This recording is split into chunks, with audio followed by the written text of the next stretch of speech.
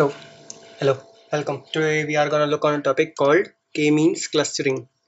K-means clustering. Right. So, what basically clustering algorithms are? Before we move to K-means, let us have a brief intro about clustering and something like unsupervised learning. So, there are in machine learning, we must first know that ML can be classified into various aspects. One of the most basic things are like supervised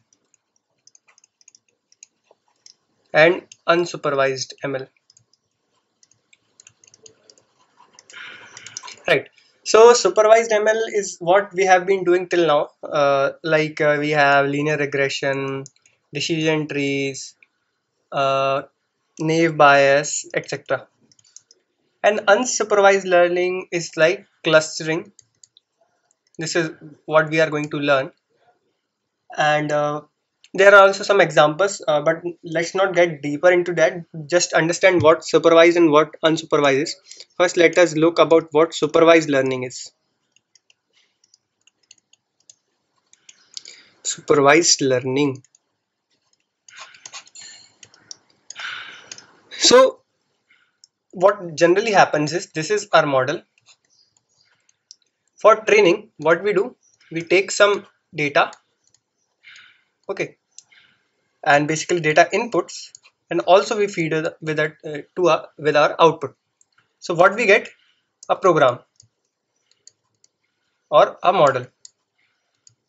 Is we basically give it to our computer, which generate our program or model.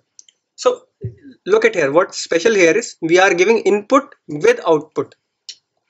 Okay, we are not just randomly saying to our computer that okay, just take this data, this chunk of data and do something with it. No, we are particularly defining that for certain input the output will be this, for certain input the output will be this. So this is what we are doing in the supervised learning. That means we are supervising our computer. This is our computer and we are supervising. Hey, look, this, when you give this thing, you'll get this thing. Okay, that's defined. And after that, that's the process of called training. And after that, we can do testing. Okay, so training process is like this in supervised learning. But now, what happens in case of unsupervised learning? Unsupervised learning. Here we have our computer. We just give data and maybe some parameter, let's say, that what we want to perform. We don't give input and output both. No, we are just giving input and saying our computer to whether group or classify these inputs. So let me give you a live example of what unsupervised learning is. Let's say you have a huge picture data set. Okay, and in this picture data set, you have what? You have dogs, you have cats, and cows, and so many animals. And this is your computer. Okay, here you give your data, that basically these images, and you want to classify these images on their own without providing any labels to it. What do you mean by labels? If it were a supervised learning problem, what we have, let's say this is a dog image and here we are labeling it as dog. So we are doing what? We are having input with label. So this will train our model, this will train our computer to generate a program. So what we are having? Input with label. So that the computer can understand that okay, this thing is that, so if next time something like this comes, then I have to call it a dog. Okay, This is a case of supervised, but in case of unsupervised, we just have our computer here and we just gave an image. Now it's up to computer to call it what. It can call it class 0, it can call it A, B, whatever. Okay, and it will make a class of it. And if a similar image comes, now if next time we give some input and if some similar image come, then it will put it into this class, otherwise it will create a new class. So look here, we are just giving input. Labels or outputs are missing for training. So this thing have to be done for in unsupervised learning.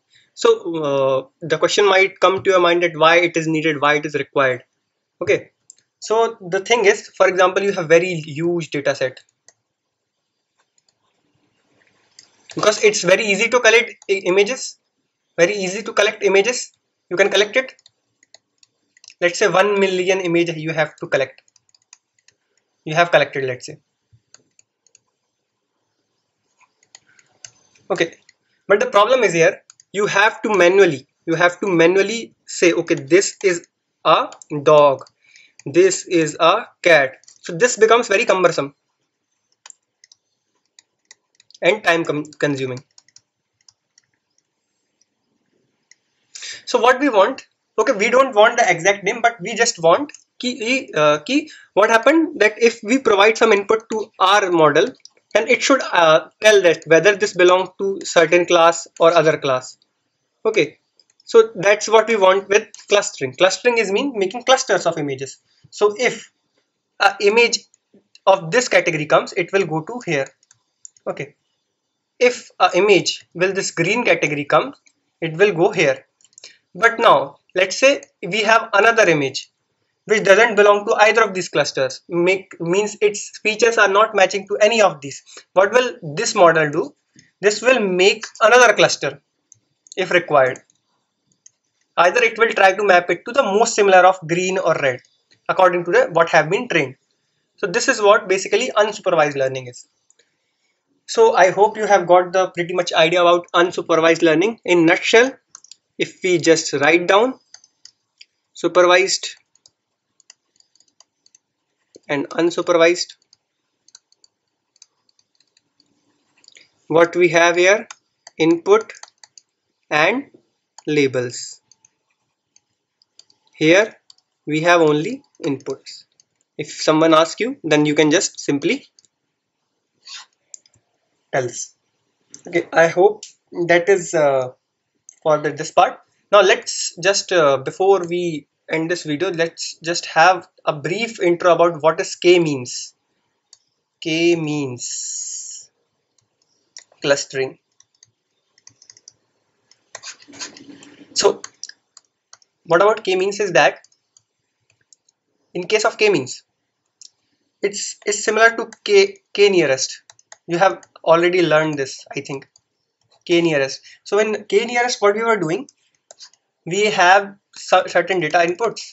Okay, let's say this is one class and this is another class.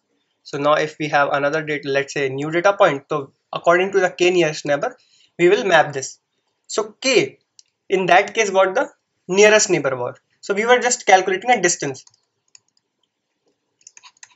Same kind of intuition, a bit of same, that we are using something like distance over here in k-means clustering also. So that's why I introduced you to k-nearest, because it's pretty much related in terms of naming and the distance thing. But don't confuse with it that it is these are same. This is a supervised learning model and this is unsupervised learning model. Here what we have initially we have some point and we have label associated with it. Okay, whether this belongs to black class, blue class, red class, white class, whatever. Okay, but here we don't have any such kind of thing. Here let me tell you about the name, why it is named so. So the name is k-means clustering. So I will dissect each word one by one. Clustering means we have to make clusters, as the name suggests. So we have inputs, we have multiple inputs, and we'll try to group them off. This is what clustering, depending upon the matching features. Means let us go with this word. K is the number of clusters we'll be forming. Number of clusters forming. So let's say here you have a wide range of inputs and outputs. Input basically. So you will be forming, let's say k equals to 3. So you will be forming 3 clusters. I'll also give you an example of what this will be in. Means is what? It's just a name that signifies that in the process when we start learning k-means clustering in practical, you will know that there is a thing called centroid, and this will be calculated by calculating mean of all the points in cluster. Right. So this was a bit introduction about the k-means clustering. Now, in the next, we'll be learning exactly what is k-means clustering. So hope that's it for this video. Thank you.